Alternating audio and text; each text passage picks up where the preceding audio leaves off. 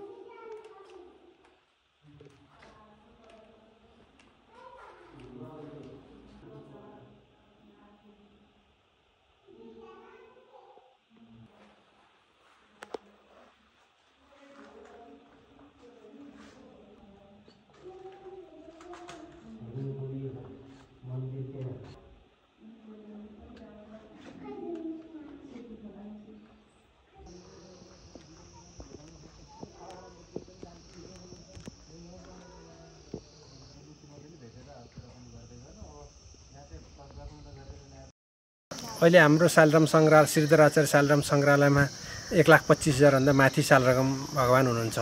सामान्य मुठीमा लिनेदेखि लिएर ठुला यत्र सूर्यनारायण भगवानको आकृतिसम्म गरेर 1,25,000 छ। हामीले चाहिँ 5 लाख शालग्राम पुर्याउने लक्ष्य छ। सके 5 लाखभन्दा माथि नभए 5 लाख।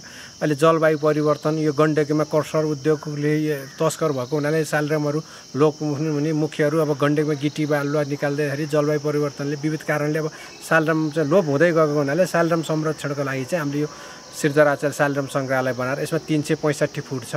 यसमा चाहिँ सबै खण्डमा शालग्राम राखेर मुख्य गरी शालग्राम संरक्षणको लागि नै हामीले यो संग्रहालय निर्माण गरिएको र शालग्राम संरक्षण गर्ने उद्देश्य 5 लाखभन्दा अझ बढी नै शालग्राम राख्ने। यो चाहिँ एकदम पवित्र भूमि। अब हामीलाई चाहिँ पहिला पनि म त 9-10 वर्ष अगाडि आएको थिएँ, यो मन्दिर बनेको थिएन।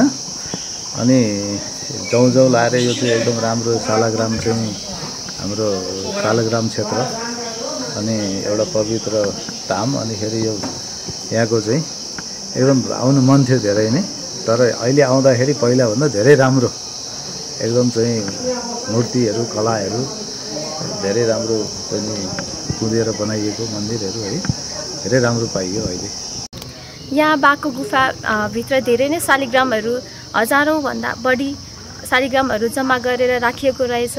भित्र एकदमै भव्य छ। टन्नै शालिग्राम, चक्र भएको शालिग्राम, गोलो कालो शालिग्रामहरू हुनुहुन्छ, टन्नै हुनुहुन्छ। भगवानहरू सबैले आएर हेर्नु होला, भ्रमण गर्नु होला। साह्रै राम्रो छ। यहाँको मन्दिरमा हरेक पत्थरमा श्रीराम नाम लेखिएको छ। 25,000 भन्नुभएको थियो स्वामीजीले। 25,000 जति शिलामा श्रीराम नाम लेखिएको छ। सबैतिर भगवानको मूर्ति छ। कस्तो लाग्यो मन्दिर? एकदमै राम्रो छ। यहाँ बसौँ लाग्ने छ। ठाउँ पनि अति राम्रो छ।